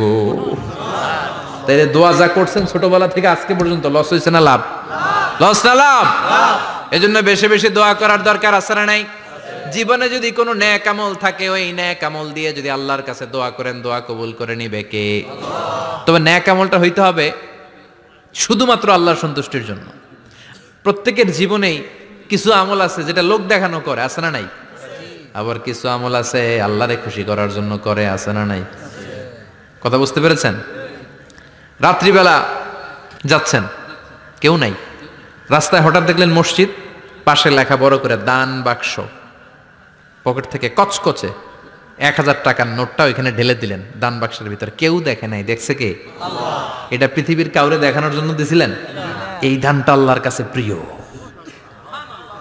গোপন দান আল্লাহর রাগকে কমিয়ে দেয়। সুবহানাল্লাহ বলেন। আল্লাকা সিররুন ইনদাল্লাহ বাইনাকা আনতা ওয়া বাইনাল্লাহ, আল্লাকা সাদাকাতুন তাখফা লা ইয়ালামুহা ইল্লাল্লাহ, আল্লাকা সিররুন ইনদাল্লাহ বাইনাকা আনতা ওয়া বাইনাল্লাহ, আল্লাকা সাদাকাতুন তাখফা লা ইয়ালামুহা ইল্লাল্লাহ। সুবহানাল্লাহ বলেন। সুবহানাল্লাহ। আল্লাকা সিররুন ইনদাল্লাহ, তোমার আর তোমার রবের মাঝে এমন কোন গোপন জিনিস আছে নাকি যেটা আল্লাহ ছাড়া কেউ জানে না? তোমার কোনোদিন কোনো গোপন দান আছে নাকি যেটা আল্লাহ ছাড়া কেউ দেখেনি? ওই দানটা আল্লাহর কাছে প্রিয়। চিল্লায় বলেন ঠিক কিনা? এরকম কোন গোপন আমল দিয়ে যদি আপনি আল্লাহর কাছে ওসিলা করে দোয়া করেন, আল্লাহ ওই কঠিন বিপদের দিনে এই আমলটা করছিলাম শুধু তোমারে দেখানোর জন্য, এর ওসিলায় বাঁচাও, বাঁচাবে কে? বুখারীতে একটা হাদিস আছে, সালাসাতুন ফিল গার, বনি ইসরাইলের 3 লোক সফরে বেরিয়েছে, মরুভূমির সফর, মাঝখানে তুফান, কই যাবে, কই বাঁচবে, দৌড়াদৌড়ি শুরু। দৌড়াতে দৌড়াতে এক পাহাড়ের গুহার ভেতরে আশ্রয় নিয়েছে। গুহা চিনেন তো? পাহাড়ের গুহা। আশ্রয় নেয়ার সাথে সাথেই বৃষ্টির পানির ঝাপটায় পাহাড়ের উপর থেকে বিশাল এক পাথর খণ্ড এসে পাহাড়ের গুহার মুখটা বন্ধ করে দিয়েছে। বন্ধ, অন্ধকার। এরা পড়ছে বিপদে, হায় হায় বাঁচার জন্য ঢুকলাম, এখন দেই মরণ। ঢুকছিল কি জন্য? এখন মরণ। বিশাল পাথরের খণ্ড এসে গুহার রাস্তাটা বন্ধ করে দিয়েছে। 3 জন গায়ে যত শক্তি ছিল ধাক্কায়ও পাথর সরাইতে পারে না। হায় হায়, অক্সিজেন ভিতরে যা আছে আধা ঘন্টা শেষ হয়ে যাবে, কি করে বাঁচবো? বাঁচার উপায় নাই। চিল্লা ফাল্লা শুরু হয়ে গেল, কান্নাকাটি শুরু। একজন বলে, তোমাদের জীবনে কার কি নেক আমল আছে, যেই নেক আমলটা আল্লাহর ভয়ে করছিল ওইটার ওসিলা দিয়ে দোয়া করে দেখো কিছু হয় কিনা। সুবহানাল্লাহ কোন? এটাই উপায়। একজন হাঁটু গেড়ে চোখের পানি ছাড়া শুরু করছে, আর দোয়া শুরু করছে, আল্লাহ আল্লাহুম্মা কানাত লি আবাওয়ান শাইখান কাবীরান, আল্লাহ আমার বাবা মা ছিল বৃদ্ধ বৃদ্ধা, আমি পেশায় রাখাল, সারাদিন ছাগল চড়িয়ে রাত্রিবেলা দুধ আনতাম, সবার আগে আব্বা আম্মারে দিতাম, এরপরে আমার ছেলে মেয়ে, এরপরে স্ত্রী। একদিন গভীর রাতে এসে দেখি আব্বা আম্মা ঘুমায়। দুধের বাটি নিয়ে আব্বা আম্মার মাথার সামনে দাঁড়িয়ে রইলাম। ছেলে মেয়েগুলো আব্বা এসে বলে, আব্বা দুধ দাও। আমি বললাম পরে, আগে আব্বা আম্মা খাবে তারপরে তোরা। ছেলে মেয়েগুলো কান্না জুড়ে দিল, আমি দেই নাই। ফজর পর্যন্ত দাঁড়িয়ে রইলাম। ফজরের আগ দিয়ে আব্বা আম্মা ঘুম থেকে উঠে দেখে তো আমার অবাক, কিরে বাবা দাঁড়িয়ে কেন? বললাম প্রতিদিন দুধ খেয়ে ঘুমাও, আজকে আগে আগে ঘুমিয়েছো, দুধ খাও নাই, তোমাদেরকে আগে দিব বলে দাঁড়িয়ে রইলাম। আল্লাহর ডেকে বলে, আল্লাহ ওই দিন সারা রাত দুধের বাটি নিয়ে মা বাবার শিওরে আমি দাঁড়িয়েছিলাম, ফজরের সময় আব্বা আম্মারে দুধ খাওয়ালাম, তারপরে ছেলে মেয়েদেরকে দিয়েছিলাম, তারপরে স্ত্রীর মুখে দিয়েছিলাম। ও মাবুদ, ওই দিনের এই কাজটা আমি দুনিয়ার কাউরে খুশি করার জন্য করি নাই, শুধুমাত্র তোমার খুশি ছাড়া। ওই রাতের ইবাদত যদি তোমার দরবারে ভালো লেগে থাকে, ফাফাররিজ আন্না মা নাহনু ফি, আজকের বিপদের দিনে কেউ বাঁচানোর নাই, তুমি আমাদের বাঁচাও। ফানফাজারাত, মুহূর্তের মধ্যে 1/3 বিশাল পাথর খণ্ডটা 1/3 ডান দিকে সরে যায়, এক পাশে সরে যায়। সামান্য আলো বাতাস ঢুকতে আরম্ভ করলো। এখন বাতাস ঢুকে এখন বেঁচে থাকতে পারবে এই নিশ্চয়তা হয়েছে। সুবহানাল্লাহ কোন? এবার সে বলল, ভাই তোর কি আমল আছে বল।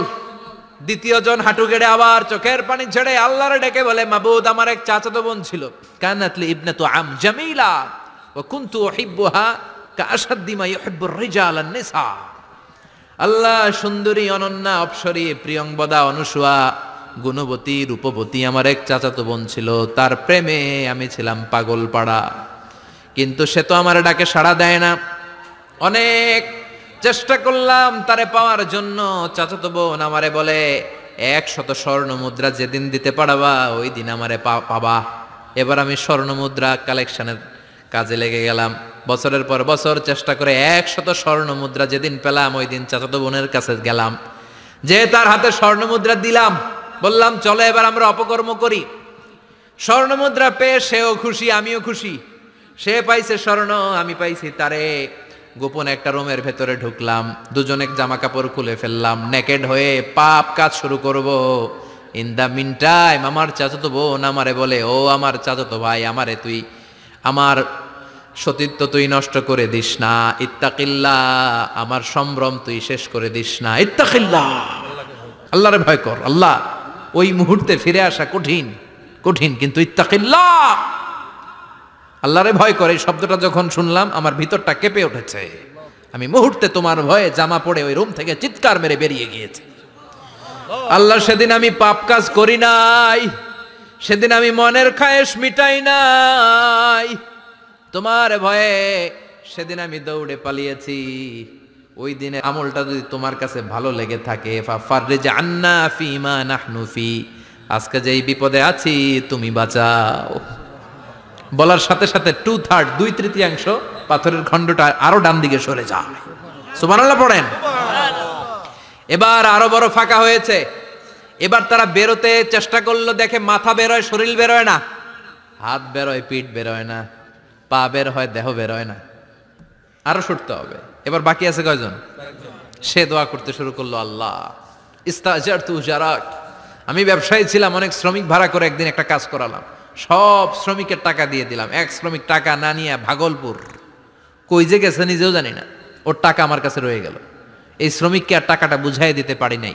এই টাকা দিয়ে আমি কয়েকটা ছাগল কিনলাম, এই ছাগলগুলো বাচ্চা দিল, ওগুলো বাচ্চা দিল, ওগুলো বাচ্চা দিল, দিতে দিতে বিশাল ছাগলের ডেইরি ফার্ম করে ফেললাম তার ওই টাকা দিয়ে।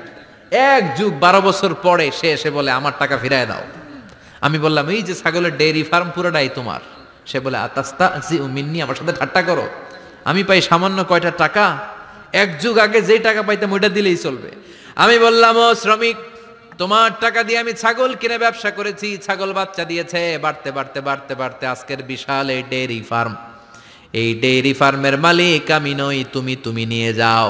বলার সাথে সাথে শ্রমিক আনন্দে নাচতে নাচতে ডেইরি ফার্ম নিয়ে যায়। ও আল্লাহ, ওই দিন যদি সে যতটুকু টাকা পাওনা ছিল অতটুকু দিলেই সে খুশি হয়ে যেত, শুধু তোমার খুশির জন্য পুরো ডেইরি ফার্ম আমি তারে দিয়ে দিয়েছিলাম। আল্লাহু আকবার। আল্লাহ, আজকের এই বিপদের দিনে আমার সেদিনের আমলটা যদি তোমার কাছে ভালো লাগে তুমি বাঁচাও। বলতে দেরি, মুহূর্তের মধ্যে বিশাল প্রকাণ্ড পাথর খণ্ডটা অন্যদিকে দৌড়ে চলে যায়। পাহাড়ের গুহা ওপেন, পাথর খণ্ড নাই। আল্লাহর শুকরিয়ার তাকবীর দিতে দিতে 3 জন বের হয়ে যায়। সুবহানাল্লাহ পড়েন। সহিহ বুখারীর বর্ণনা, সহিহ হাদিস। নিজের এমন কোন নেক আমল যদি থাকে যে আমলটা শুধু আল্লাহর জন্য করেছিলাম, ওই নেক আমলের ওসিলা দিয়ে দোয়া করলে দোয়া কবুল করবে কে? করতে রাজি আছেন তো? প্রতিদিন শতবার তাওবা ইস্তেগফার পড়তে রাজি আছেন? আল্লাহর জিকির করতে রাজি আছেন তো? আর বেশি বেশি দোয়া করতে রাজি আছেন? সবাই সবার জন্য দোয়া করব, রাজি আছেন তো? আল্লাহ আমাদের সবাইকে কথাগুলো বুঝার ও আমল করার তৌফিক দান করুক। আমরা পড়ি আমিন। আরো জোরে পড়েন আমিন। যতগুলো কথা বললাম কোরআন সুন্নাহর আলোকে বলেছি, বানিয়ে কিছু বলি নাই। তারপরে আমার মনের অজান্তে কোনো মিস ইনফরমেশন যদি আমার মুখ ফসকে বেরিয়ে যায়, সেগুলো যেন আল্লাহ তাআলা আমাদের স্মৃতিপট থেকে মুছে দেয়। আমরা সবাই পড়ি আমিন। আর সত্য, সুন্দর, কল্যাণকর, হকের পক্ষে যা বললাম তার সবগুলো প্রথমে আমাকে এবং আপনাদের সবাইকে আমলের তৌফিক দান করুক। আমরা পড়ি আমিন। নিয়মিত ইউটিউব ভিডিও দেখতে সাবস্ক্রাইব করুন। নতুন নতুন ভিডিও পেতে ঘন্টা বাটনটি চাপুন।